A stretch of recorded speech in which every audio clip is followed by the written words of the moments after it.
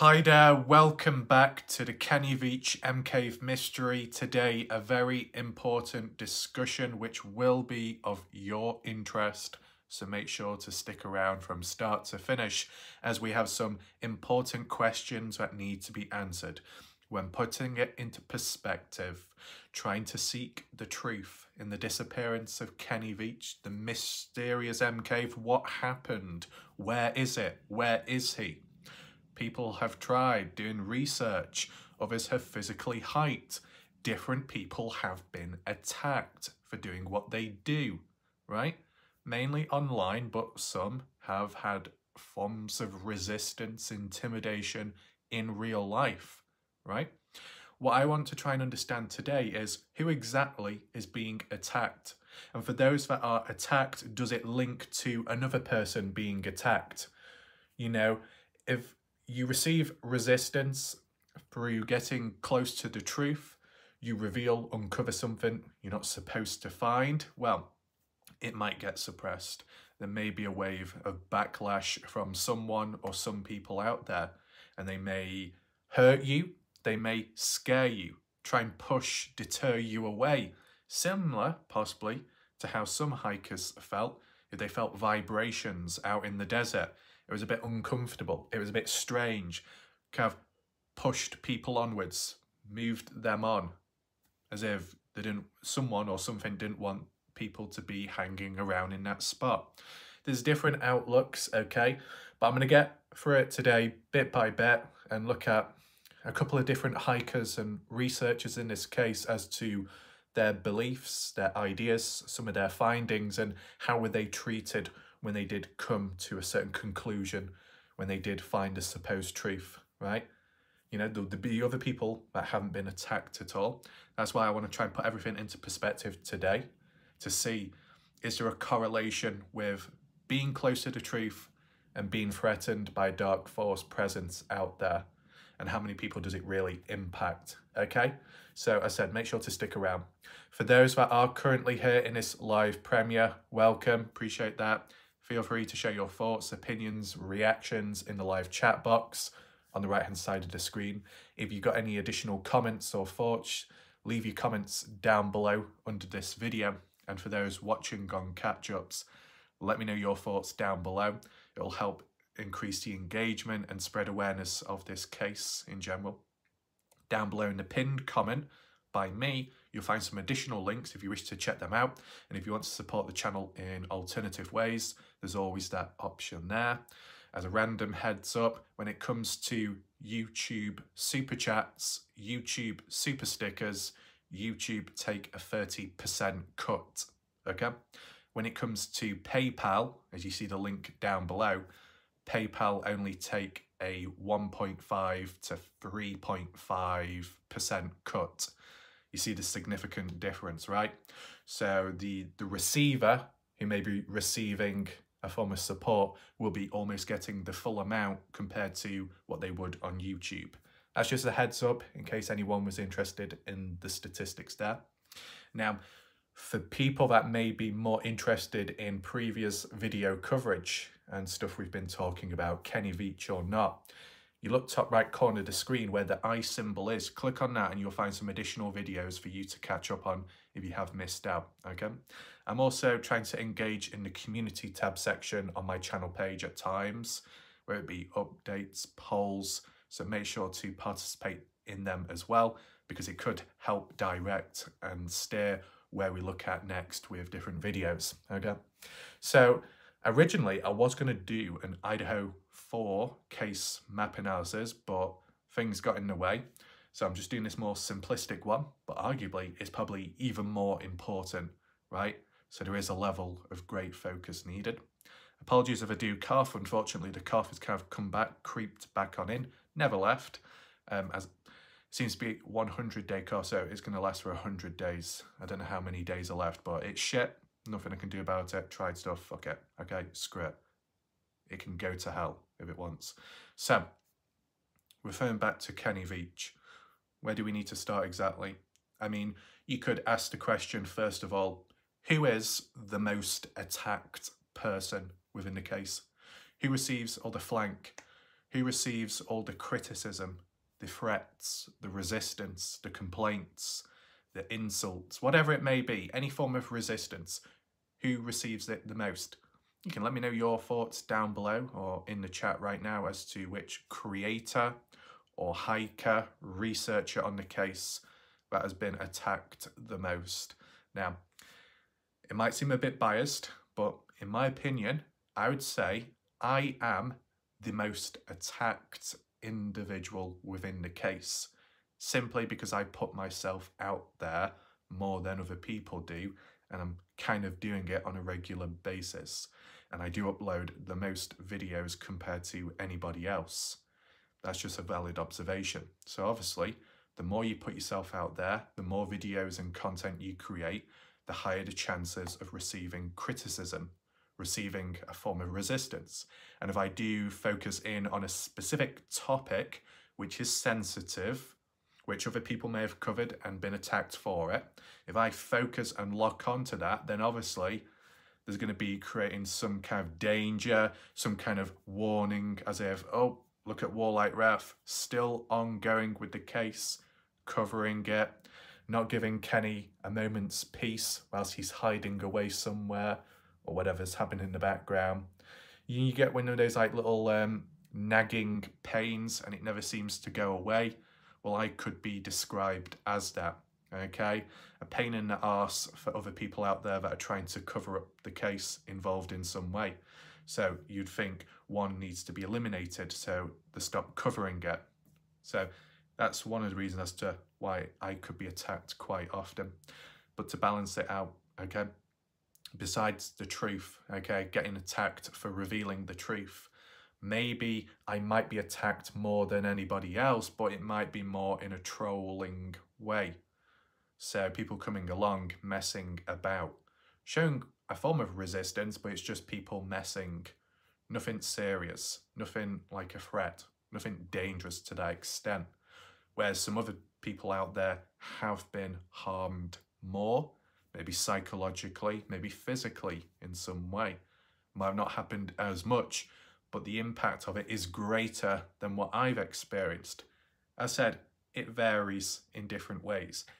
I would arguably say the individuals that have been attacked or felt attacked and it happened in real life seems more serious and more personal, right? That's what I would say. Obviously, if a person is paranoid, they could think that they're getting attacked. They could think that they're being stalked or infiltrated. That's another possibility. I mean, in similar fashion with the Dylan Rounds case community, you had the odd paranoid individual who thought everybody was after them, that the case, there was crisis actors involved, it was all made up, it's all one big game, some kind of matrix going on. It's like, you need to calm down a little bit, because once your mind starts going, you become a bit paranoid, you start making many different links to many different things which aren't entirely true, but you make it that way because you want to believe that and you can't help yourself. It can get out of hand pretty quickly, and it can get to the point where you actually convince yourself that you are a target and you are being hunted down when really no one gives a damn about you. That's always a slight possibility, and it's obviously important to raise within the Kenny Veach case, because with changes in behaviour of people with time, whether they be emotional or not, some people could be vulnerable in different ways, which then can impact or alter their behaviour or how they feel, what they sense around them in their environment, online, digitally speaking, or in real life. So we don't need to get into prime examples as to who falls under that category, but it's possible that it can happen, right? So let's just mention a few key individuals in the Kenny Veach case who may have been attacked in some way or another, okay? So this is just at least from my memory. If you want to add on with your own thoughts, feel free to do so. And I'm not specifically highlighting people that may have got attacked when actually out there hiking, maybe more so afterwards, possibly. I mean, if it's like an animal attack or hearing voices, paranormal, it's not a direct form of resistance. I think, to be fair, I'll include the odd weird experience or encounter out there where it felt like someone was being pushed away from a specific area. So I will include Jeff Clark in this list, right? Just want to make the parameters accurate and clear to understand. So I'm about to list people that have been attacked within the Kenny Veach case for getting close to the truth, either about Kenny Veach or the mysterious M Cave, okay? And then we can go into a bit more detail as to how they were attacked later. So Atari has been attacked both online, more so, but has also had some encounters in real life where it's felt like there's a presence of someone or some people connected with Kenny or further afar, which have gone after Atari for her research, her coverage online, specifically about Kenny Veach. So Atari has been attacked in different ways, in real life and online, supposedly. Jeff Clark has been attacked, not physically, not exactly psychological warfare, but the presence of feeling vibrations, feeling a zap, losing lost time on the same day of a hike in 2016. The reason why that's a form of resistance, maybe people not directly there at the time when observing Jeff Clark hiking, but equipment already set up to prevent people from sticking around, possibly, or getting too close to an entrance somewhere, which could lead to a cave or a tunnel, military related, okay? You're hiking out there, you kind of being pushed along or pushed away because of an uncomfortable feeling. It's not natural, kind of man-made. Electronics, gadgets, equipment used to prevent people from sticking about.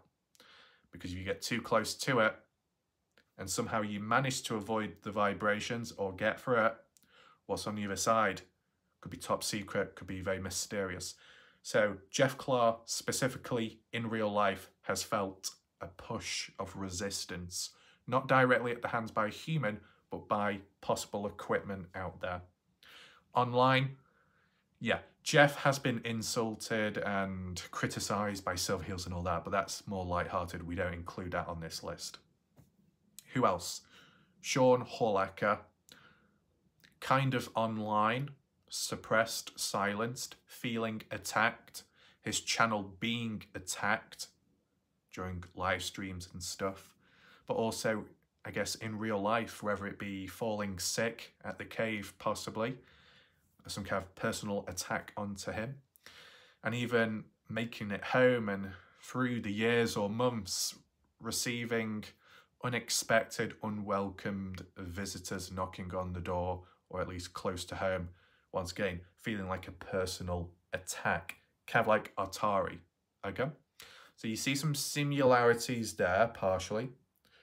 Now, is there anybody else? Apologies if I have missed out on anybody's names. Let me at least highlight or list the people that haven't been attacked in really any way. They may have felt strange things out there when hiking, but not as a form of resistance. J-Chuck. J-Chuck has been very vocal online, on YouTube, about Kenny, about the cave, has been hiking out there many times and still does. A few strange experiences, but he's never been attacked, and he's not really been caught up in drama, conflict, as for being attacked or feeling resistance, being on the receiving end of it. It's just not happened for J-Chuck, but it has for me, as for the online part. So that's interesting, right? Because J-Chuck has been active, but he's just not been attacked. SB Vegas Adventures. Correct me if I'm wrong, but at least from what I know of, SB hasn't been attacked in a bad way, whether it be online or in real life. SB had had some sketchy, maybe tense encounters out there in the desert, but not like the form of resistance, as if you were getting close to revealing the truth and then you were pushed along or scared off. I don't think that happened to SB. Jay Silverheels, nothing ever really happened to him. Mystery Hikes, nothing ever really happened to him. Outpost Mojave, nothing really happened to them, that group of guys. I think Mystery Hikes and Outpost Mojave didn't really experience any resistance or attacks directed towards them because it was more of a one to two time one-off experience and involvement within the case, people moving on ever since. You know, you come in brief, do a bit of coverage, talk a little, leave. You're not going to be a target. You're not seen as a threat. But the more you stick around, the longer you're around for, the chances are at some point maybe you will be on the receiving end of something nasty, right? Online, real life. Scott Natal, looking back now, Scott Natal uploaded a range of videos online, said there was a big presence there. His videos did get recognised quite well, 40, 50, 60,000 views, maybe 100,000 plus views.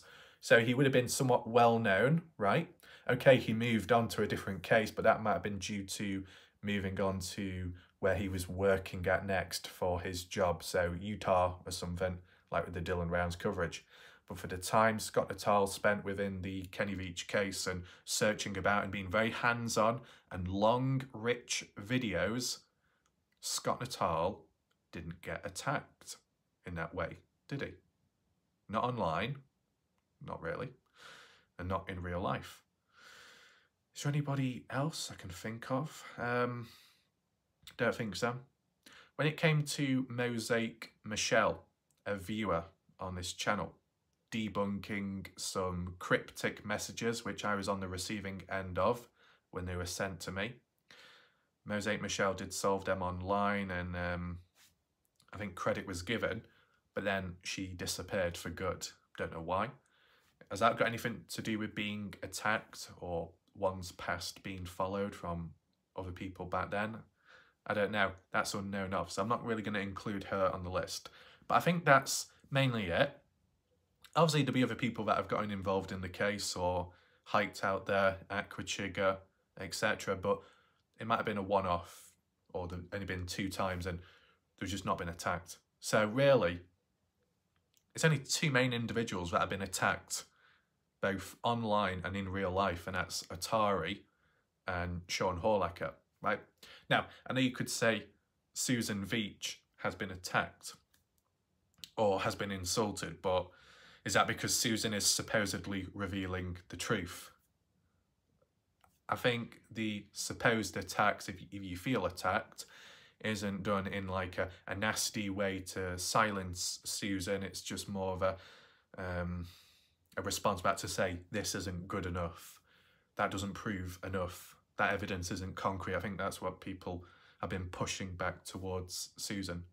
From at least what I'm aware of, Susan hasn't been kidnapped or harmed in that sense or impacted in real life, at least from what I'm aware of when it comes to the Kenny Veach case. Of course, Susan has been quite vocal at times and has presented some information and text messages, screenshots or emails, and you know, with credit being given and Susan allowing that, that kind of puts her name out there.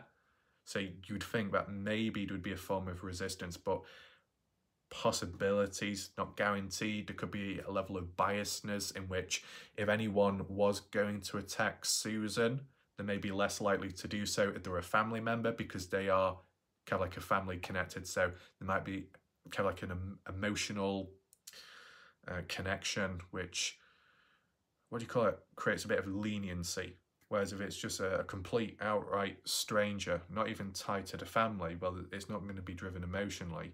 And if you're saying a lot, doing a lot, kind of like Susan is, trying to reveal the truth, then family members are more likely to suppress or silence an outsider rather than an insider. So, as said, there's different factors in play which can result in different outcomes and forms of treatments, depending who you're on the receiving end of at the time and what you've exactly done, okay? So, we've whittled it down, okay?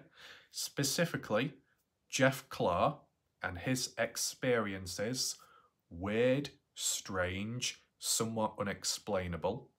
If you want to tie in SB Vegas as well, weird, strange, unexplainable. Similarities crossing on over, more so with equipment failure, maybe malfunctioning at certain times and moments on a hike or in a certain location or type of location, maybe a mine shaft. Yes, strange, weird. Does that link to resistance? No, but it links to the mystery, a mystery.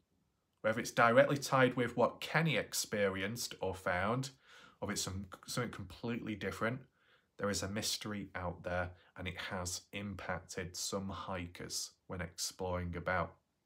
But in terms of the other people, Sean Horlacher, I mean, you could say the sickness, a strange experience out there.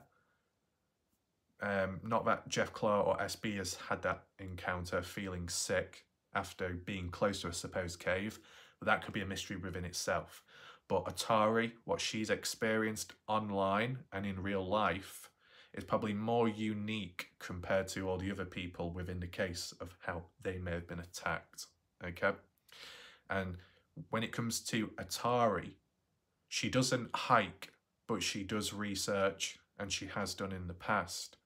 And she's been very vocal and focused, concentrated on Kenny Veach alone. Besides the M cave, whether it exists or not, whether it was made up by Kenny or it is out there somewhere, just Kenny couldn't find it, or maybe Kenny was purposely causing misdirection so no one else could find it. I would question and say, well, if he was purposely causing misdirection, then what's the whole point of him talking and bragging about it on YouTube then? And then people say, prove it, show us where it's at. So he's motivated by the peer pressure to go back out there, but purposely not find it and cause misdirection. Who does that really benefit? It only makes him look worse. It only damages and harms his credibility. So it would seem a bit silly for that reason, unless it was held against his will, that he was forced to cause misdirection. Military urged him to do that. That's the only other thing I can think of, right? But Atari has been vocal in trying to figure out the traces of Kenny Veach. Where is he at? In the desert, or started a new life or a new identity elsewhere? Now, Atari, maybe some points I mention are outdated now. Maybe you don't think the same way as you did back then, but I'm just highlighting what I know. You can correct, you can make adjustments down below if you wish to. But Atari in the past was really focused about Kenny. Where is he at? What was his last traces online? What comments did he leave? Were there any more in any of the locations? And there were in some way. What were those comments meaning? What was the value of them? Something to do with spirituality, or something to do with money or growth, expanding?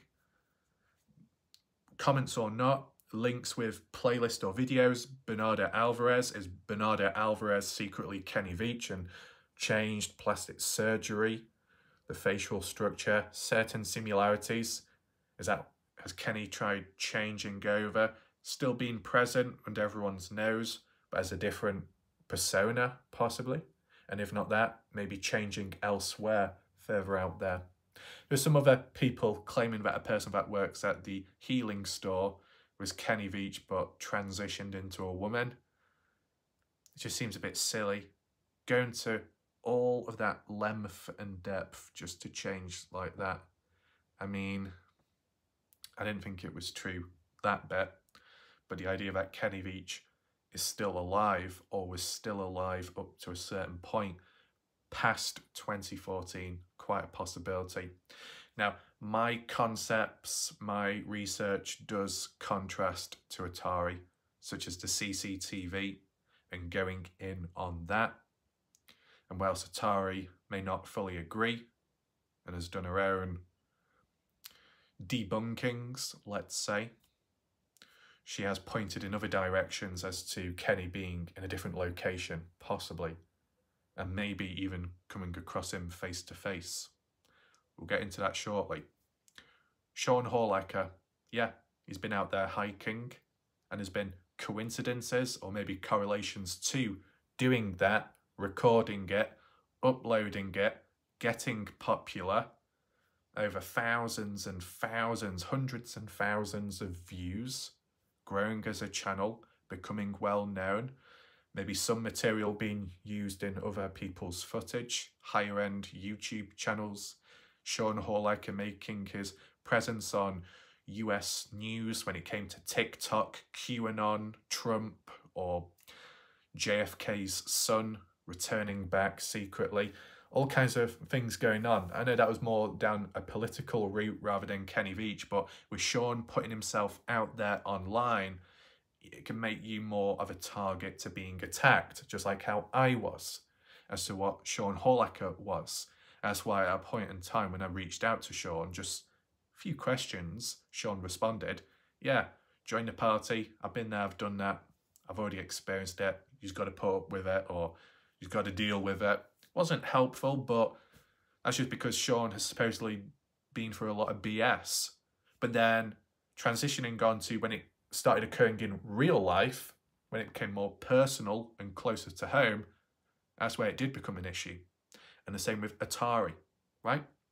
Has Sean Horliker been as vocal as Atari in terms of research and trying to prove that he's still alive, Kenny, that he's living a new life elsewhere, that there could be crossovers or links with other YouTubers out there, or things, footage, photos, trying to compare to see if it's the real person or not, or any comments online which could link and hint to somewhere else, or looking at websites which were created at some point, supposedly maybe by Kenny, maybe by some random people, finding out that it was like children or something running a website, and the father of those children was someone who was quite, I don't know, wealthy or in high position. Atari going through all that type of stuff, maybe going through details, I don't know, be it addresses and private stuff like that. I don't think that was shared, but some of their own research which was done, which she's not able or wasn't able at some point to reveal public because it was out of respect for someone's privacy at the time, or it might cause trouble and backlash, because to be honest, at one point Atari did encounter some issues on YouTube with her research, so she had to change her filter to like a cartoon filter so she could still show everything, but it wouldn't go against either copyright claims, or it would prevent the resistance in some way when people tried reporting or claiming this and that. Sean Horliker didn't go to that extent. The research that Sean Horliker did was hiking field research, boots on ground, and then presenting it online, which then transitioned eventually into mainly doing live streams at his home, talking about the case, but then expanding on all the conspiracies, the ideas, David Wilcox, awakening, 4D vibrations, something to do with aliens, maybe time travel, you know, all the typical US conspiracies, what you could think of, like when you see all the documentaries out there within the US. So obviously, when you go down those rabbit holes, or you look for the truth there and you're a truth seeker, maybe that label, that title you put upon yourself will then make you an online presence to be targeted, but maybe not directly through associates of Kenny Veach or family members, but more so government officials, agencies. Would you say CIA, or is that pushing it too far? Pentagon, maybe pushing it too far. Military, mercenaries, third-party contractors. I don't know how it works over there, right? But the more you put yourself out there, the more you talk, the higher the chances something may go wrong, right? So I think it might have been Jay Chuck or Jay Silverheels that talked about a chain of command, that you got to listen up to your higher ups and there's an order to everything. I don't think so. I think everybody involved in this case, each role can be just as important as one another, whether it be a content creator, spreading awareness of the case, linking it all together, making that clarity and that understanding known to the rest of the audience and the general public. That's important. A field researcher, a hiker going out there looking for the truth of Kenny or the mysterious M Cave can be important. Documenting what one sees out there, maybe finding evidence along the way or discovering new mysteries linked with Kenny or not, That's important. Somebody that does online research, maybe not hiking out there, but the online research carries a lot of weight and value in finding the truth, more so maybe about Kenny, his whereabouts, his behaviour. What was he last doing? What was the last conversation he had? What was on his mind at the time? You know, stuff like that. Was he in contact with anyone towards the end who may have helped him or may know more? Has anything popped up since online in which there might be people out there, things monitoring normal people like us or hikers with their research? Because it can always be like a tower somewhere observing everything that goes on within a case or community like this. So online research is important because they can find through the cracks and gaps of information that could be leaking out from somewhere. So you get the idea. Even audience members, people that watch the videos, not to cause disruption or trouble or troll, but the genuine people that do watch and listen on in, may contribute in some way. Those people are equally as important because they will have a different perspective, a fresh viewpoint on things within the case as to what it could mean about something, interpreting it better than somebody else could, who may be the creator, right? And also they've done their own research or found their own stuff, passing on timestamps, hearing things, seeing stuff in footage, like how people did in Jeff Clark's footage and how others did in Sean Horlacker's, etc. The list goes on. So each role is important and can bring stuff to the table. So I wouldn't say there's a direct chain of command, but is there a hierarchy as to who is qualified to being targeted based on what they get involved in within the case of Kenny Veach? Yes, right? It seems more so that you get directly attacked for revealing the truth about Kenny Veach, more so than you do if you was covering the M Cave mystery. Now you could argue and say the reason why you may get less resistance when directly looking for the M Cave is because maybe the M Cave doesn't exist. So to the interest of those insiders, Kenny Veach and associates, because they know that they or Kenny made it all up, if any hikers did try searching for the cave and may have found the equivalent of it or made it a mystery of themselves or found a new mystery, well, it wouldn't harm Kenny because it's got nothing to do with Kenny. And in that direction, hiking out there, who cares? Kenny's not there, supposedly, right? So maybe the more time you spend hiking out there, the less attacks you'll receive directly from the Kenny Veach case, right? You got the Kenny Veach disappearance case, you got the M Cave mystery. While they go hand in hand together, they can also be standalone, separate situations. One's a missing person case, the other one's a mystery.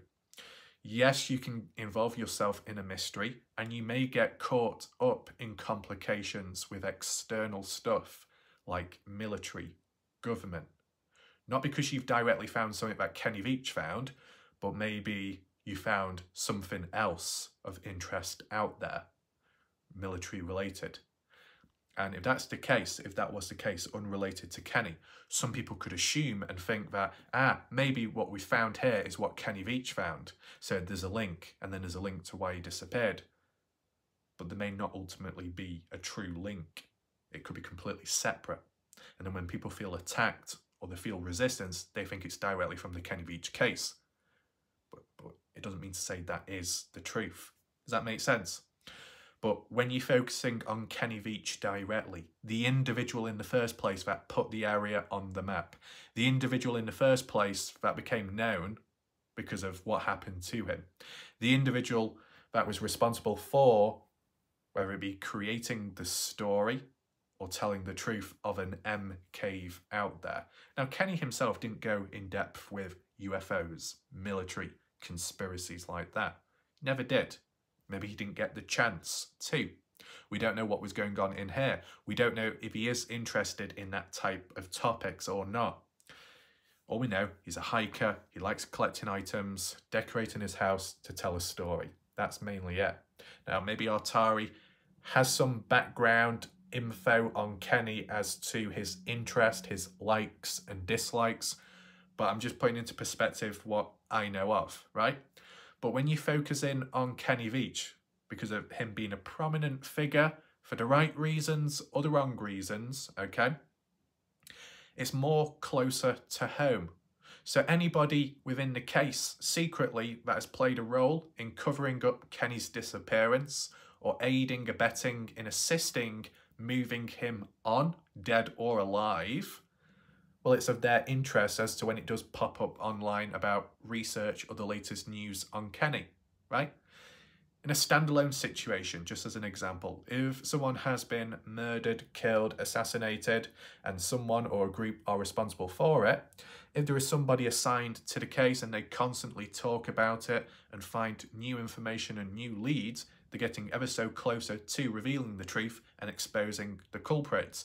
The culprits won't like that, so they'll do everything they can to deter, scare off, or maybe cause misdirection, right? So what Atari could be experiencing is a form of distraction or misdirection from an individual or multiple who have been involved in the death of Kenny, or more so, the assistance in making Kenny disappear. And when I say make him disappear, it doesn't have to entirely be in a forceful way. It could be helping him get away, such as family members or Sharon Pilgrim, the girlfriend, right? Different parameters, different factors to take into mind, whether it be foul play or not quite foul play. You can say it's foul play either way as a whole in the case, because people are being lied to and deceived as to the real outcome of Kenny. But as for Kenny himself, if he was being assisted, helped by friends, family, that would be seen as a positive thing for him. But what he's leaving behind is not a legacy, it's a mystery of dead ends and deceit, which isn't a good thing. Now, some people have said along the way, well, if Kenny did disappear, but he planned it, staged, and he likes the attention, an attention seeker, well, surely the person would come back publicly and say something, reveal, announce themselves. No, because then it all comes to an end. Why would you want it to end?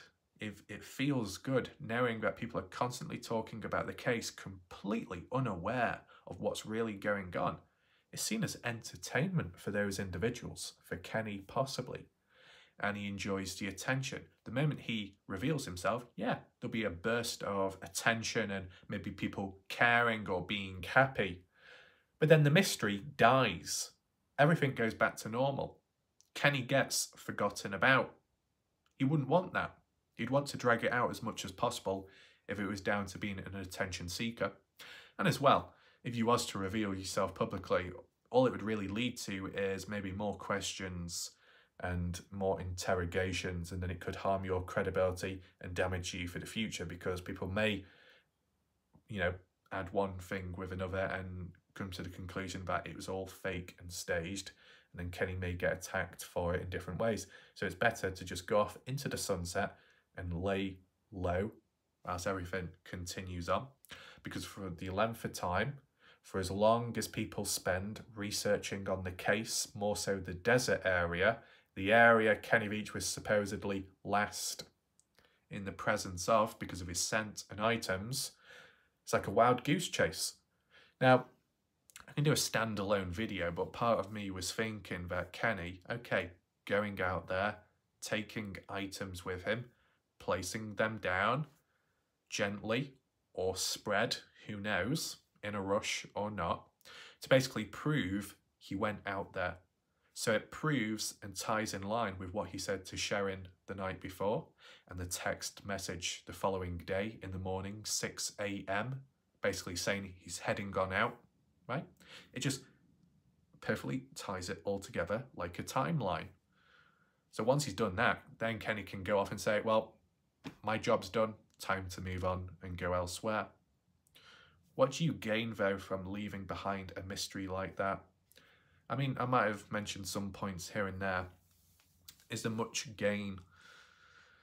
The money part, kind of unknown of. As for the YouTube side, adverts on his channel, he could be monetized. he can qualify for that, so maybe monetizing the video so he's gaining something in the background.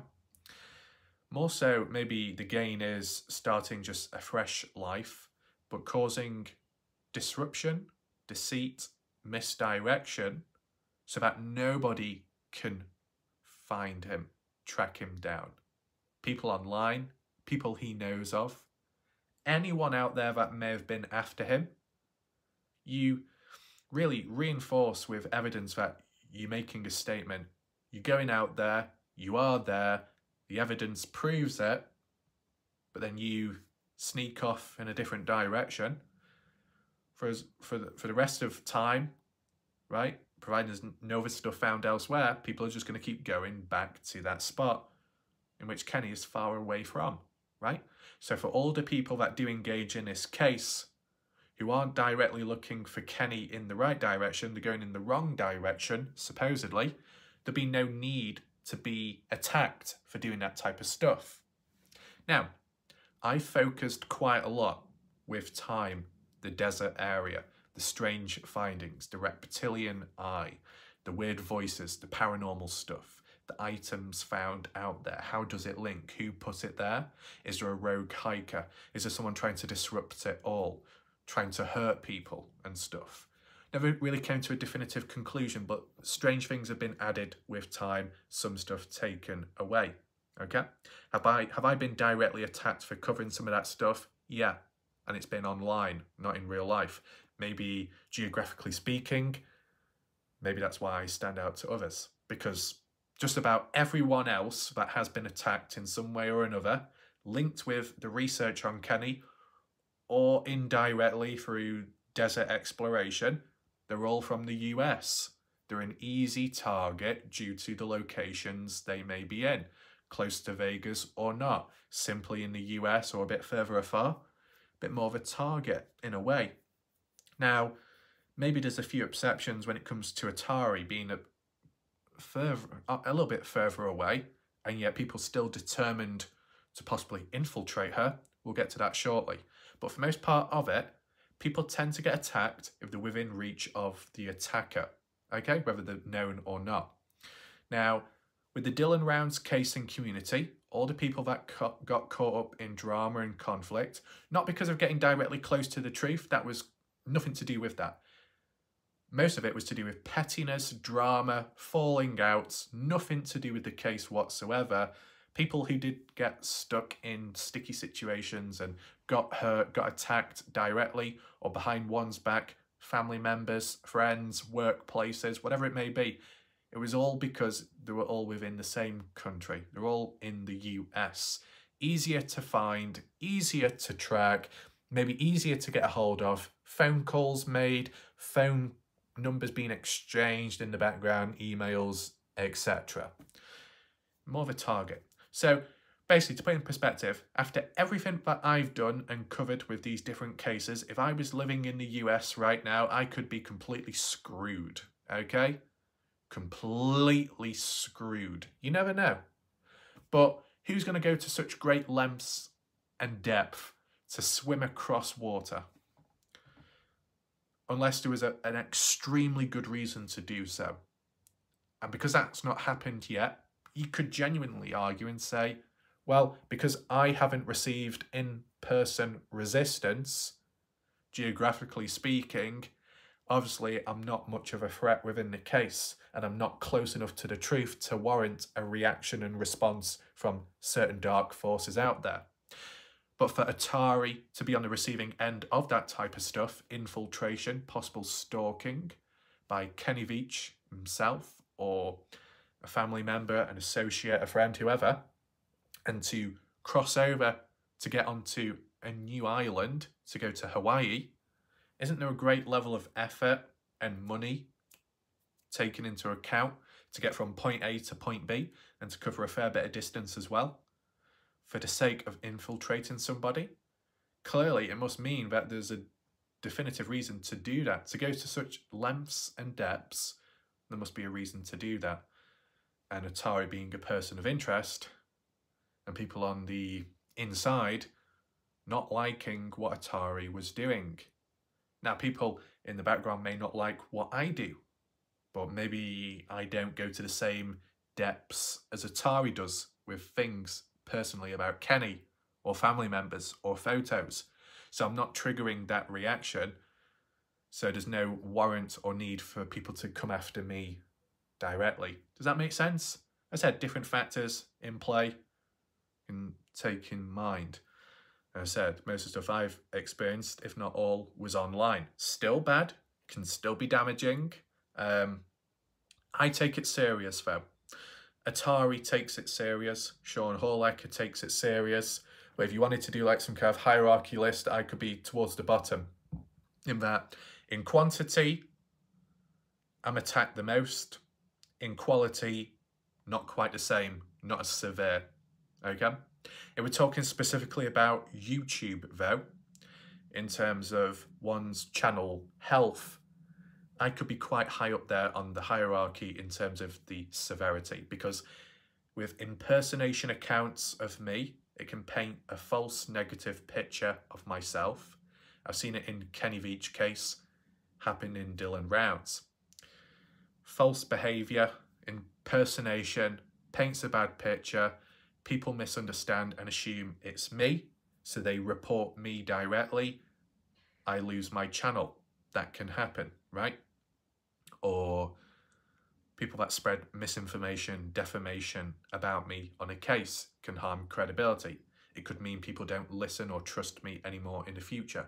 It could mean people try to report me for those allegations, and then it leads to a channel being taken down and being completely silenced. So as for the YouTube part, yeah, I can be considered as having more to lose, but in terms of the resistance being on the receiving end of is greater there, because they can have the power, and if they give false information, they can have the power to take something away from somebody else. Now, it didn't happen to me, but it could have. And maybe if I responded back the wrong way, yes, it could have gone wrong. So yeah, that's a problem there. With Sean Horlecker, he's somewhat up there on the list as well. He's been attacked online. Would that be directly through the Kenny Veach family or associates within the case? Maybe not. Maybe more so still focused on the desert part, the military stuff, the cover-ups, the political side. Sean Horlecker was put on a watch list or something out there, YouTube related, blacklisted, or because of TikTok and because of making news in America. Sean Horlecker made the news, so maybe he'd be on the watch list by agencies out there thinking, is Sean a threat to the US? Could he cause any harm, damage, trouble? Is he revealing too much about certain secrets? Maybe we need to keep a close eye on him. And maybe there was attempts made to try and scare him in real life, to break him into submission, but it didn't seem to work, right? So there could be a level of intensity of resistance if you get too close to the truth in revealing military government secrets.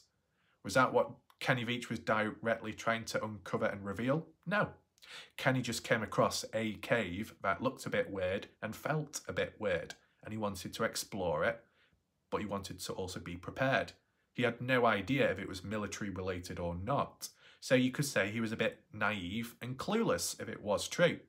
But the difference with Sean Horlecker is Sean strongly believes that there is a cave out there and that it could well be covered up, and he found it. He also strongly believes that, you know, he needs to be prepared and he needs to be armed and he needs to have a presence of personnel with him for safety reasons and for practicality reasons. And with Sean being interested in being awakened and knowing the truth of everything within this world, or at least within the US, and certain secrets and conspiracies going on in the background, being able to reveal it to learn more and enlighten others, well, there's more motivation there to uncover secrets. Kenny Veach wasn't as motivated in that sense as to what Sean Horlecker is.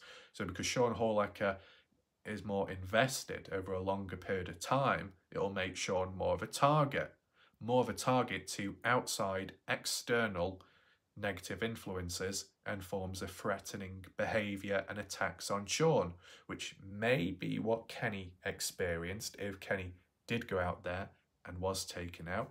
But if that was all BS, Sean could be looking for the M cave, which doesn't exist. SB could be doing the same thing. Jeff Clark could be doing the same thing. It might not exist, but something else does exist out there unrelated to Kenny. And it's that mysterious and important enough that if anyone does uncover it, aside from the Kenny Veach case, those type of people, those researchers, field researchers, will be attacked for getting too close to the truth. But it doesn't mean to say it's to do with the Kenny Veach case. It can be outside interference in a way. So you can divide it into two. So I do think that the true attacks, the true threats come from when you focus on Kenny and you're trying to reveal the truth as to where did he go? Is he alive or not? Now, let's be fair. CCTV footage, phone call in, 2022? Stuff like that. Some form of evidence to suggest Kenny's alive. Why did I not receive resistance? Why did I not get attacked for covering that stuff? Is it because people on the inside are confident and know that that's not Kenny, so they've got nothing to worry about? But surely it creates that narrative and intensifies the concept that Kenny is alive, and surely those on the inside who know Kenny's alive and may have assisted, they wouldn't want that coming into play. They don't want it to snowball effect, right? When I say they, I'm referring to people or a person involved in Kenny's disappearance in unnatural ways, foul play. For Kenny, aiding, or against Kenny, right? So if I've focused on Kenny Veach as well, I said I've done a full circle. I've focused heavily on the desert, the findings, the analysis, the comparisons, the weird stuff going on. I've been attacked for it by trolls or insiders, you never know, or people outside of the Kenny Veach case who are assigned, as people said, people assigned within the Kenny Veach case to learn, to be a scout, to cause and plant misinformation and misdirection, to throw people off, to drag things out. Well, that could apply maybe in some way with the hiking stuff, adding more mystery to what's already there and some of it not being natural, right? Or information being added online by YouTube channels which come across as if they know it all and then down the line they don't, and it's a lie, but it's a form of misdirection and wasting time, right? They could be assigned within, whether it be assigned by associates or people tied with the Kenny Veach case personally to encourage others who may be still interested in this case to think that Kenny's in the desert, to use as much information or false stories and false narratives to drive people out in that direction, to keep them away from the real truth. Well, yeah, methods like that can be done. But then maybe third-party people could be assigned or get involved, military-related, government-related, some kind of agency, who is aware and alert that there is a presence of humans out there in the desert, close to the military-restricted land, and on land that the military wants or wanted, who are keeping a close eye as well, right? Whether it be stuff I cover and pick up on, or the people directly going out there. So you can get attacked in different directions for different reasons, and there's different motives. So you could say there's 2 sets of resistance. No, 3 sets of resistance. Number 1, the first set of resistance is just troublemakers, random people, trolls online, the normal stuff, what you would expect. Whether it's nasty or subtle, neutral, negative, it just happens because people want the 15 minutes of fame and they're just like messing about. So they're worthless, okay? But it happens, and it can happen most frequently because it does online in general. Tier number 2 could be those assigned, those working with Kenny in trying to cover up the truth. Directly with research on Kenny, you'll get attacked for getting too close for it, and you may get threatened. They don't want you to get any closer to truth. The third tier of people may have nothing to do with Kenny Veach, but everything to do with the hiking, the land out there, the Mojave Desert of unknown secrets and hidden equipment and bases. and they don't want it being uncovered or publicly documented, so they will do their own thing to cause attacks, personal or not, to try and lure people away or direct them elsewhere. 3 sets of people, 3 sets of attacks you could face through Kenny Veach research or through hiking out there. I'm kind of in the middle because I cover it all online, but I do cover both topics, hence why I could be considered the most attacked individual. But in terms of severity levels, nowhere near comparable to some others like Sean Horlecker or supposedly Atari. Okay, so hopefully that puts things into perspective. Of course, if you have been attacked yourself, a viewer, a researcher, whatever, leave your stories down below, providing they are genuine, okay? And if you genuinely feel like you've been attacked, or even if you've got evidence to prove it, right? It can help put things into perspective. So, yes, Atari has done her focus on Kenny Veach, the possibilities of being alive. Not so much CCTV footage orientated, but other means, other ideas. And I can't remember everything, okay, so just take that into mind. But one thing I just wanted to highlight, okay, Atari, if you are here, I'll leave a question. If you don't see this question, if you don't answer, I'll just post it elsewhere. But my question to you, Atari, in regards to that visit in Hawaii by that strange individual, I have covered a video on that in the past, just simply pointing it out. Strange, creepy guy on the side, looks like a thumbs up or something, who later was, supposedly hanging around your area or family's area, as you told the story in the past. My question is to you, based on your later video of comparing the photo of the stranger with Kenny, is it possible for me to have a look at that myself and try and compare, contrast, to give you my thoughts, my opinion on the individual, whether it's Kenny or not? It's your material, it's your research, it's your story, your experience, but I need to know, is it possible for me to take on board that material, what you've created, for me to look at myself and reach a possible conclusion? Let me know down below in the comment section. If you don't see this question, if anyone else can pass it on, that would be good. And if that's not possible, I'll just post the question elsewhere, right? So I'll be awaiting a response, see what happens next, okay? Because if Atari is getting supposedly attacked, okay, in real life or online, if there's a way of easing that load, if Atari is carrying all the load of resistance, then if you can spread it out a little bit, it might mean Atari won't get attacked as much, right? You spread it out just a little bit. Not saying that it's a guarantee, but it's just a suggestion, okay? So, with Sean Horlecker, right? I said, we need to get into specifics, don't we? Now, with everything outlined and labelled, what specifically has led to people feeling attacked, truly attacked? Well, Atari Online has received comments over time. Negative, maybe insulting, and some personal, reaching out to her directly, questioning, asking questions, or giving a backstory as to who they are, where they come from, what they know, or that they're interested in the case.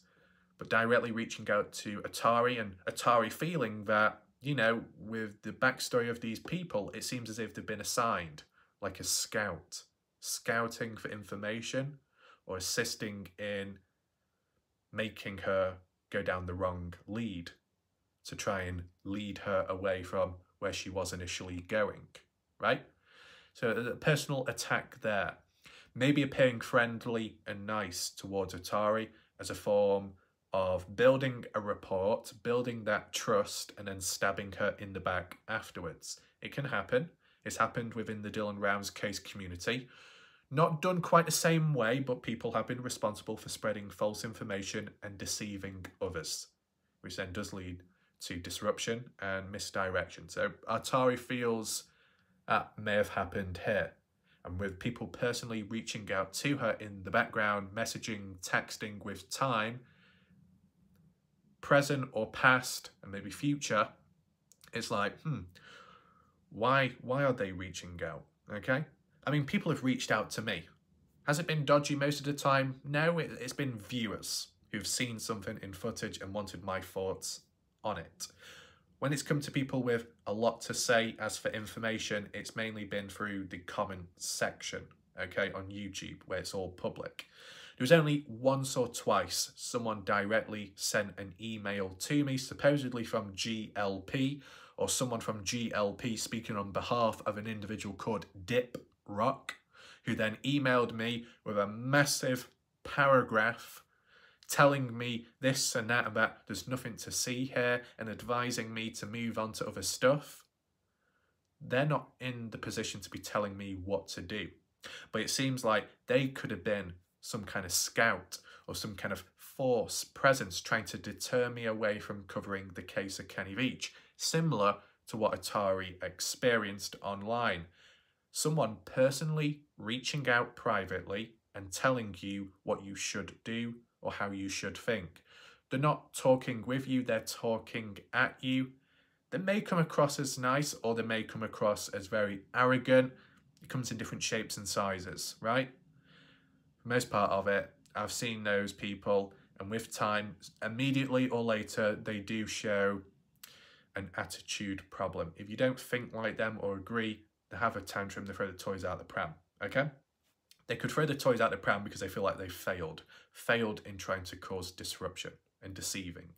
If Atari is trusting or thinks the best in people, she could be considered more vulnerable. Now that, what I want to make very clear before there's no misunderstandings, I'm not insulting Atari, I'm just making a possible observation. If Atari is either spiritually charged or emotionally driven for different reasons, may think the best in people, certain factors like that, okay, could be considered vulnerable. Easy to manipulate if that's what the attackers think. Not me, but what attackers could think.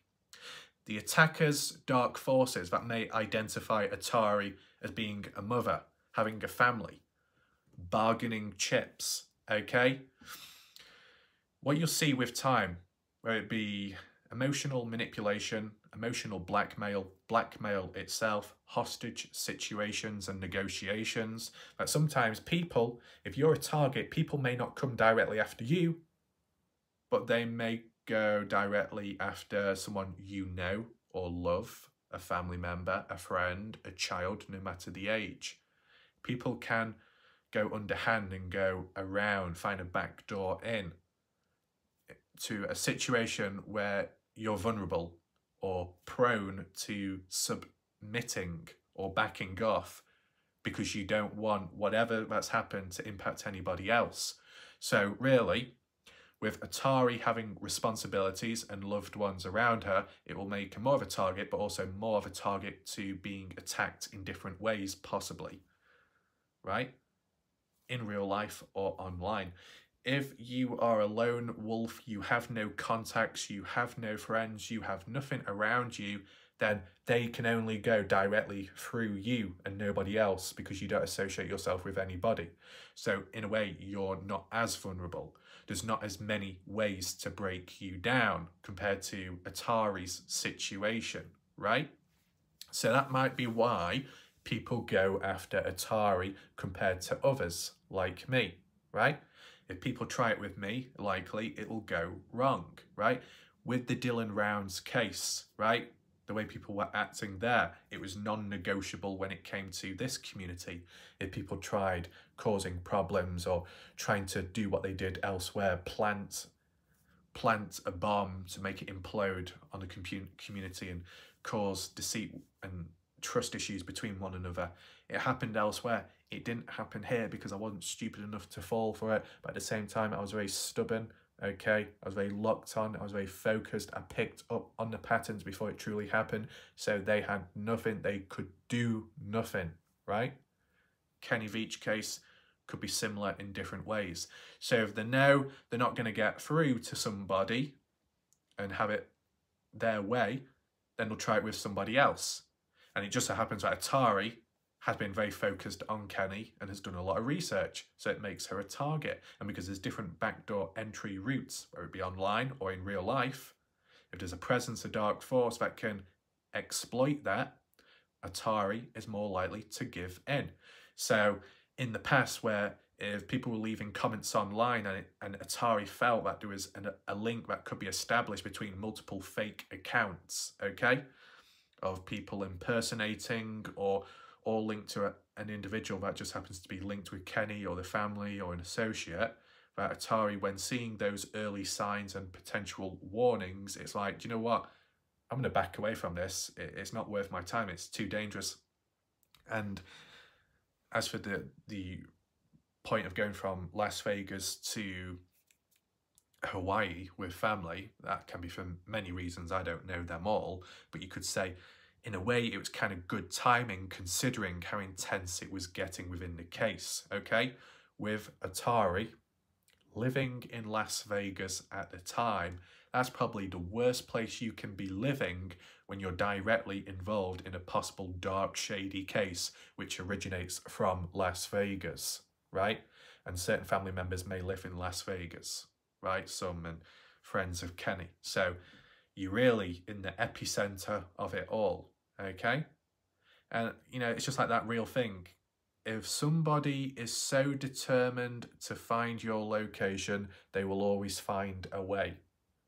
Obviously, the closer you are to everything and the relevancy of it, the more of a target you become.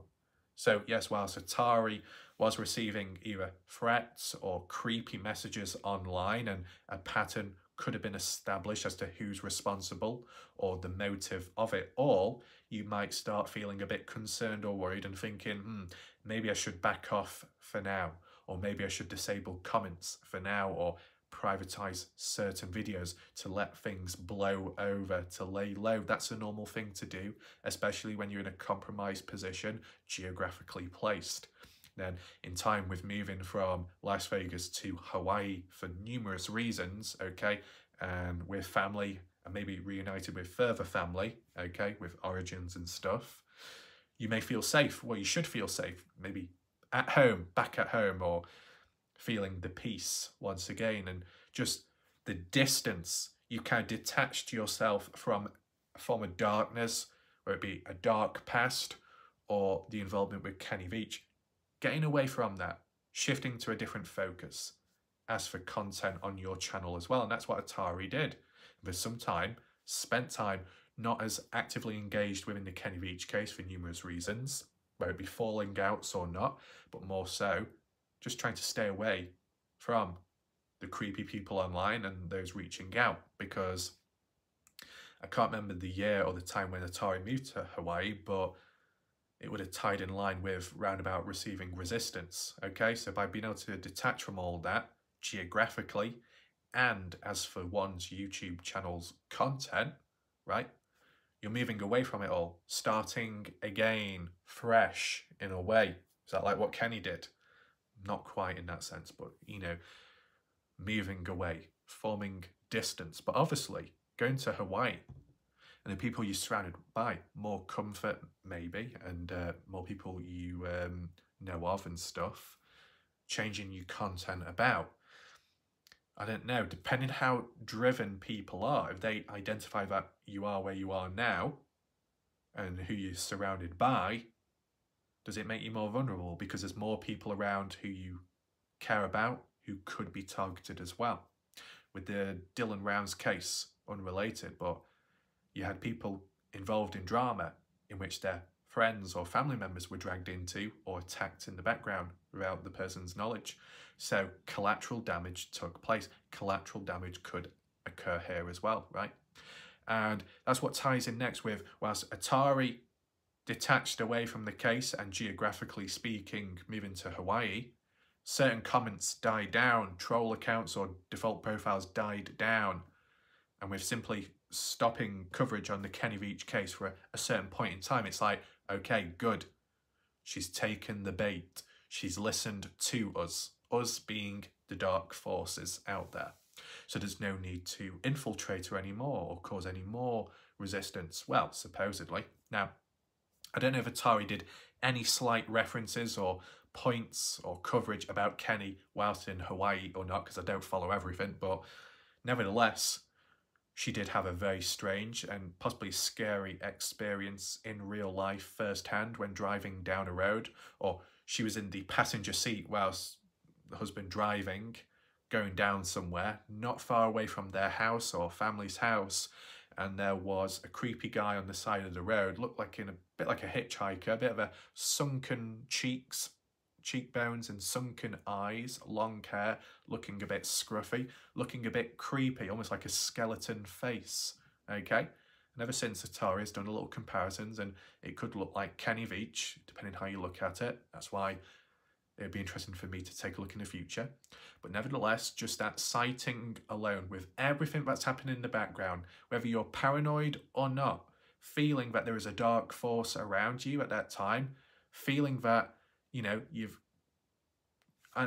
detached, you've severed ties with the Kenny Veach case long term, you've moved away from Las Vegas, shouldn't you be safe now? Why should people be still coming after you when you've stopped making videos? Is it because the videos are still public, maybe? I know Atari at a later point privatized her videos. I thought they were taken down or deleted, but they were privatized.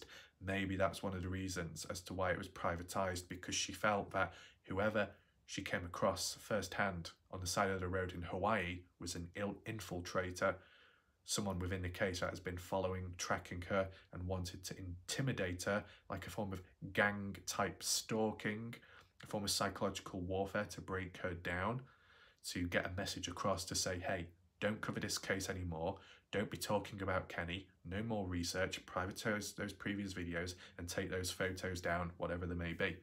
And to an extent, I guess that's maybe what Atari did, whether it be that's the main motive or not, that's just a suggestion by me and roughly from my memory recollection, okay?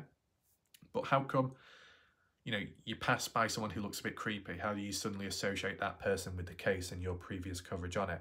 Well, maybe your senses, how you feel is a bit heightened, intense from what you've experienced before.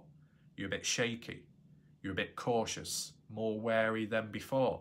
So the slightest of change, the slightest of the environment, the ambience dropping to a low tone, a dark feeling, you're probably going to be more in touch with that. Could you be oversensitive and pick up on stuff which isn't there or isn't seen as a threat? That's always a possibility. But there's a bit more backstory behind this supposed creepy individual on the side of the road. Same day or later, seen to be in the back garden of Atari's family's home or family-related home in the backyard, either hiding under a truck or inside of a truck, abandoned or not, hanging about, squatting, eventually moving away from the area, but being so close to home. Seeing a person on the side of a highway or a road can be a bit creepy, depending how they look and how you feel about it. Then knowing either before or after that they were near to where you were living, in your garden, yeah, that seems like you're being followed, you're being watched, you're being stalked. And then you start thinking, why am I getting stalked? Why am I being followed? Who would do that and why? Maybe it's because of what you've been involved with in the past, and your past has catched up with you and hasn't gone away. And it will only go away once you've cleansed yourself or ridden all the research and deleted it all. And maybe that was the final straw. The dark force out there, so motivated and determined to go all the way from the US to Hawaii, cross on over, I guess a plane ride and money spent to get there, to maybe cause intimidation, right? You think you've escaped from darkness, that darkness follows you. Not good, is it? You feel trapped. What can you do? You do whatever it takes, even if it means going against the case by hiding your own videos and research to protect yourself, and more importantly, to protect the people around you. Now, if Atari was a lone wolf and had no one around her, then no one else would be impacted by her involvement in the case. So she might have been more determined to keep on going in that sense. But, you know, that wasn't the case. Now, I'm not putting words into Atari's mouth. I'm just simply giving my opinion and at least what I can remember of the situations. But these are all based on true stories of what she's experienced. It has been documented on her channel, and part of the Creepy Guy Caught on Camera, I documented it and analysed it on my channel. If you'd like to check that out, we can always revisit it in the future if Atari is okay with that, okay? Has Atari been attacked ever since? Not that I'm aware of, but there's always that chance at any point, any time. Now, I do have a question. Before we move on to Sean Horlecker and his attacks, I've got a question, a second one, in response to Atari, and hopefully she can respond down below in the comment section. So, during my time of when I was attacked by, let's say, a troll account, but a dedicated one, they were known as Spain Wins Numero Uno. That's what their channel name was. Few people familiar with. DJ Moore, I think it's DJ Moore, or DJ Reacts, probably DJ Moore, involved in the Kenny Veach case and hyped out there, as some of you will know. DJ Moore tracked and followed this Spain Wins Numero Uno on YouTube, because there came a later point where the channel changed its name to something else. And because of the comments or the previous comments changing in username and profile picture, DJ Moore looked back at those past comments by Spain Wins Numero Uno and clearly saw for himself that it was of a different name now. So it was the same account, just a different name, but the same person behind it, okay? So I think they went from Spain Wins Numero Uno, changing their username to Bird Guts. I think as for the profile picture, it was of that album cover of Fatboy Slim, Right Here, Right Now. That enlarged, cartoonish face of a obese male wearing black glasses. I believe it was of that, okay? And then maybe the profile picture changed again at a later point. Bird Guts, also known as Spain Wins Numero Uno, constantly complaining on my channel. Also copyright material, using my material without consent at times, photos and videos, as well as spreading false information, misinformation, defamation of character, damaging and against YouTube TOS. It was unnecessary and there was no motive given by the person. And they may still stick around till this day under different usernames, you never know. The last time I saw them, they were known as Privilege. And it was a profile cartoon photo of a female. Privilege, covering stuff on Idaho 4, the Brian Kohberger case. Getting triggered when I started covering it myself. They had a form of jealousy there. It all appears to be tied to the same account. So Atari, considering you can relate to being on the receiving end of that type of stuff, and I believe, if I'm correct in saying, you, Atari, was on the receiving end of Bird Guts Spain Wins Numero Uno in the past being attacked online. Whether it be serious or not, my ultimate question to you is, did you ever patch things up? Did they patch things up with you, Atari? Because during that long spell of absence from the case and absence from my channel, I noticed, Atari, you were getting on quite well with Bird Guts, also known as Spain Wins Numero Uno. You were chatting along. It looked like you were friends. It looked like things were made up between you. And considering they attacked you in the past, and they attacked me, and still did up to a certain point whilst they were around, what changed? Did they apologise to you? Did you reach out to them? Why that friendly connection? That seems like a shift, a change in behaviour, a change in power dynamics. You got a troll out there causing harm, causing disruption, going against YouTube TOS, may have hurt you in the past, tried to attack me, and then you're best buddies at one point. What was that all about? Are you aware, Atari, that Bird Guts was once known as Spain Wins Numero Uno? It's the same person, the same troublemaker. I just want to know why you are all friendly with that person who was responsible for causing trouble in the Kenny Veach case and attacking me in the process. Are you aware of that? Feel free to respond back down below as soon as possible. I'm very interested because I do remember seeing that. And where did the conversations take place? On your channel in the community tab section. I saw it with my own eyes. I'm just interested. Feel free to respond back when you can regarding that. So, with that all being said and done, Atari has been attacked in many different ways. For her research on Kenny Veach seems likely. The motives by the attackers, quite driven in silencing her, but also covering up the research done, wanting it removed, right? Kind of intensified. Sean Horlacher. Sean Horlacher getting sick, ill from exploring.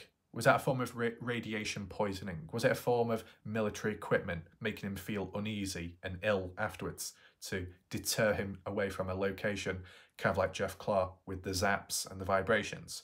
Maybe, but maybe there's not enough proof or evidence of that in Sean Horlacher's case, because many were saying that maybe Sean just got ill because of dehydration or because of the weather, the heat, changes in temperature, how he was at the time, his immune system, whatever it may be, okay?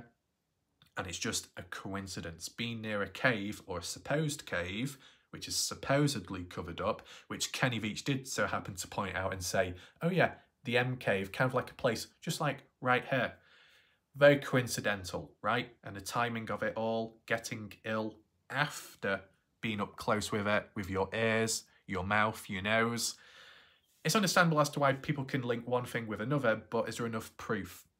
Not really. Because many other hikers, not many, but a range of other hikers have been through the area. SB has been kind of hands-on with the area. Jeff Clark too. I mean, up close. Did they get sick, ill afterwards? No. So maybe we can rule that out. Sean Horlacher wasn't directly attacked in that situation, though he was supposedly stalked in the dark, which, to be fair, SB Vegas Adventures experienced himself, Scott Natal as well, all linked to the same creature or reptilian or just an animal. Who knows? One could be individual and unique to the others, or it could all be similar. Up for debate. No proof of it happening at the time, because a lot of the people that experienced it didn't capture it on camera at the times. We're just hearing it from their stories, recalling the events of what they experienced at the time. So we can only listen in and trust what they say, okay? So whatever's out there may be tied with what Kenny came across or experienced, who knows? Or, as said, away from the case, a standalone mystery. You get too close to the truth, you get watched, you get followed, you get stalked, a form of intimidation, pushing you away from the place. It's always a possibility, right? But considering the amount of times other hikers have been out there since, they've not always heard footsteps. It's just been every now and then, maybe a one-off. So there's no consistency there, is there? Okay? You would have thought if you were getting too close to the truth and you kept returning back to getting closer, the intensity levels would crank up in terms of how you're treated. So it's valid for Atari. Atari doing her research online, first of all, some dodgy messages, crank it up to some personal messages, and then crank it up to an in real life encounter with a creepy individual that could share similarities, possible links to the case. That's going up one bit to the max. So you'd think if hikers went out there, they heard noises or they heard whispers, they felt footsteps, you'd think, God, if you go back out there again, you know, after that warning the first time round, then surely you're going to get killed, you're going to get kidnapped, something worse is going to happen, something more scary is going to happen. But it didn't. There's not enough correlation, there's not enough patterns of consistency there, right? Normally you associate resistance with getting too close to the truth.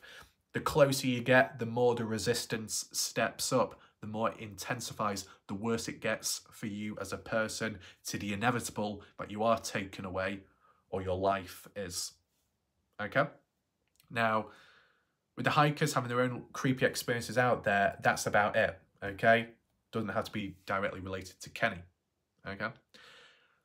But aside from that, Sean did experience online his live streams being shut down unexpectedly without his consent. People subscribed to his channel, notifications turned on. All of a sudden, unsubscribed. Notifications not working. I mean, I've had that myself. It's happened to other people. So maybe it's just a YouTube thing. Let's try and debunk it on the spot. But you can understand the coincidence. You're getting close to the truth of Kenny. You're very vocal about the case and other things going on, and politically speaking, and other conspiracies. It's a hot spot. Could be a breeding ground, but also a key focus point for incoming attacks on behalf of Kenny or military, government, YouTube, who knows. So live streams cut short, notifications turned off, unsubscribed, not receiving the true views, videos blacklisted, numbers going down, statistics being altered with out of Sean's control. Not fair, right? But it happened. It happened to me as well, okay? And it's not all about Kenny. During the Dylan Rounds case, dodgy things happened. YouTube screwed me over so much. During my time in the the Dylan Rounds case, there's witnesses present right now that will understand how screwed over I was. How screwed over I was because of YouTube. So I don't think it's like a direct link to Kenny Veach. I just think it's YouTube being idiots. Being idiots, okay? But you can understand the coincidences. Now, Sean Hall, like I said, he had an implant in his shin, like some microchip from maybe being out there in the desert, and he only noticed it a few days or a week later since getting back from his original 2019 hike. And he saw it there. It looked like a little scab or something, but it looked like it was implanted and it wasn't going away. And ever since onwards, things started happening, whether it be Sean Hall like a dreaming of things, weird experiences there. And then fast forward much later onwards, not covering the Kenny Veach case as much, if not going completely dead silent on that, but maybe vocal elsewhere. And in the meantime, with Sean relocating from Las Vegas to, I think, Elko, Nevada, correct me if I'm wrong, where Sean Holliker was now living at. Previously, he had unwanted guests turning up at his place. He had his yoga mats completely clawed, like shredded into pieces like a monster or an animal did it. Now, how close was it to the house? Close enough, just on the outside of the porch. Could it have got in? Maybe, but it didn't. So there's something lurking and stalking Sean Horlecker, a creature, the same thing which he heard footsteps out in the desert, or something unrelated. Could it just simply be a person, a group assigned to silence Sean, to intimidate him, to do like what others did with Atari, scaring him off, getting him to delete the videos maybe? Sean Horlecker, at points, and it still applies now, Sean did delete either his videos or privatise most of them, including some of his Kenny Veach live streams, if not all of them from the past. And then he started re-uploading some or reposting or setting them public at a later point. So you can see for a certain length of time, what Sean did is what Atari did. And that's as a response from, no, it's a reaction from a response they received, which was unpleasant and not so nice. In real life gang stalking, in real life planned infiltration of an individual within a case, that seems to be possible. There was a time where Sean said, guy came down, a biker with a bandana on, his bike broke down, needed some help with it. Sean went outside, was a little bit wary, cautious of it, and decided to leave him be because the direction they were supposed to be going in, where the guy said his bike broke down, was kind of like a dead end of the community where all the houses were, the neighbourhood, and it was going off a beaten pathway, which would have eventually led to a mine shaft. So Sean was thinking that this was an assassination attempt, where if Sean went in the direction the biker was going, if he started helping or something with the biker could have knocked him out, killed him on the spot, and dumped him in the mine shaft. Was it an attempted assassination? Maybe. That's what Sean Horlacher felt like at the time. And prior to that, before that, when Sean was involved in the Kenny Veach case and on the way back from a hike, when Sean pulled over, I guess maybe on the highway, he noticed underneath, I don't know if it was a suspension or some bar to do with the wheel. Something underneath, which is very important on a vehicle, was undone, tampered with, in which if it did completely go, it would have caused his vehicle to flip over on the highway, causing a car crash and also injuring him in the process, maybe fatal. So was that another attempted assassination? Was it whilst Sean Horlacher was parked down Joe May Road, possibly, when hiking out there, someone was nearby in the area, went to his vehicle, which was unattended for, looked underneath, untightened some bolts or screws, caused damage, and left, hoping that when Sean returns back to that vehicle, it would malfunction and he would be killed on the spot, maybe, and it could be seen as accidental, foul play, right? All these different outcomes. You could say, oh, maybe the vehicle underneath, things just being loose, with time, wear and tear, right? So, you know, you can debunk it with common sense, but then when you look at the coincidences, it could reveal more to the story, which has that depth, okay? So, granted, there's different ways of looking at it. There's no harm in looking at it as a whole, holistically, whilst demonstrating balance. So, yeah, the people that have been attacked the most, and some severe degree, have been a key presence within the case and have done their research, whether it be field research like Sean or online research like Atari on Kenny. And obviously Sean's done some research on mysteries or conspiracies in general, so that might make him a target as well. Okay, so maybe the people you would expect to be attacked were in fact attacked in bad ways. But let's not play it down. I've been attacked as well, so there's been methods done there. And as I said, there might be factors such as geographical location, which really plays a major role as to can someone be bothered to do this and to do that, considering the location. Okay? You know, at the end of the day, the dark reality is people will always have their ways and find their ways to get through, to reach out. But, you know, does it correlate to the truth? How close you are to that? You know, if I've been very close to the truth already, how much resistance did I receive? Was it that intense compared to the likes of Atari or Sean Horlacher? No, it wasn't.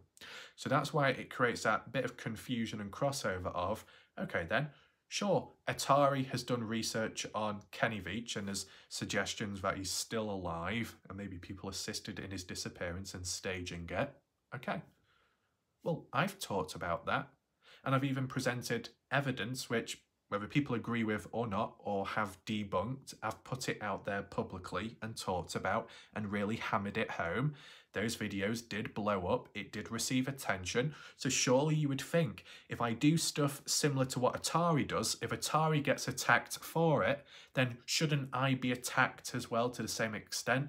Especially because my videos, no offence to her, exploded, so the more known it becomes, the more that message spreads about, the more it's seen as a threat from the dark forces within who are trying to keep it silent, hush hush. And if I'm the one there spreading all the news and doing a successful job at that, then I'd be seen as a problem. So if Atari is going to be dealt with, then I should be as well. I should be silenced too. I should be attacked. I should be killed, right? But it hasn't happened. Just like when it comes to J. Chuck as to Sean Horlacher, or SB as to Sean Horlacher, okay? Sean's been out there from 2015 to 2016 to 2019. Fair few times. Not since then. J. Chuck's been out there since, I guess, 2021, 22, 23, 24, and many times throughout those years. SB 2022 onwards and has been out many times in between, right? If Sean Horlacher has received resistance for his coverage on the case and his hikes out there, getting close to the truth in the nature of Kenny or unknown military secrets, then why hasn't J. Chuck or SB gotten in trouble as well? If they're doing the same thing, if they're following the same direction and finding weird things of their own and documenting it, more so SB because he documents it more full, in depth, no offense, okay? Wouldn't that make SB a target? Wouldn't that make J. Chuck a target? Wouldn't it make Jay Silverheels a target? Anyone that does the same as somebody else, if that somebody else initially is attacked for it, then everybody else that does the same thing should be attacked as well. Just like I was saying, Atari has done her research on Kenny and has strong points and suggestions and ideas, outcomes, theories, conclusions, etc. And mine, some of which are similar. She gets attacked, I don't. What's that all about? And yes, the factor of locations, she's closer to the trouble more than I am. But then you look at SB Vega's adventures, or Jeff Clark, or J. Chuck. They've spent time, their presence has been in Vegas, full time or not. So they're closer to the location. They're within the US, but they've not been attacked to the same extent as Sean Horlacher has. So at the end of the day, is it selective as to who is targeted? The most vulnerable people are targeted. The ones that have a family are targeted, because Sean Horlacher had a family at the time and children. So if he was going to get attacked, it could harm his loved ones. Atari's got a family. If she gets attacked, it could harm her loved ones. So there's more of a bargaining chip at hand there to get the message across. Do this, change that, hide this, take this down, or other people get it. Your choice. So it could be vulnerabilities and responsibilities. In those positions, you're more likely to be targeted. Or is it all down to just very creepy coincidences?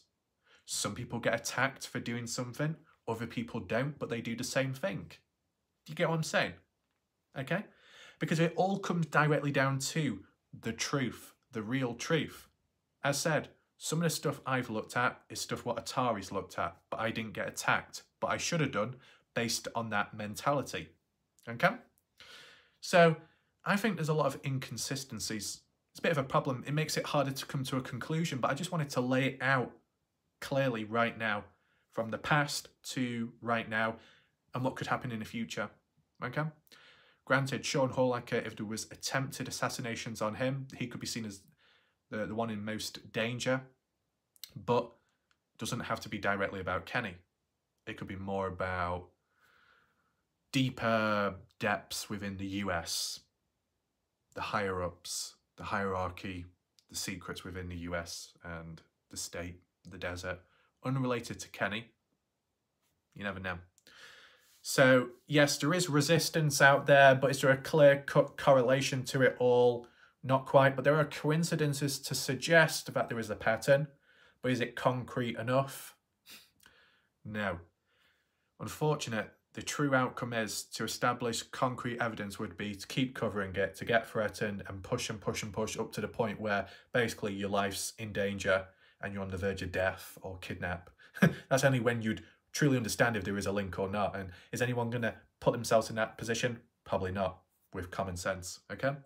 But whether people knew about this or not, I just wanted to let people know in general as to who's been attacked, who hasn't, and just in general, how were they attacked, and was there a motive behind it? The title of this video could be quite hard to summarise, okay? But I'll try and think of something in relevancy. And as for everybody watching, hopefully you found this video interesting, informative.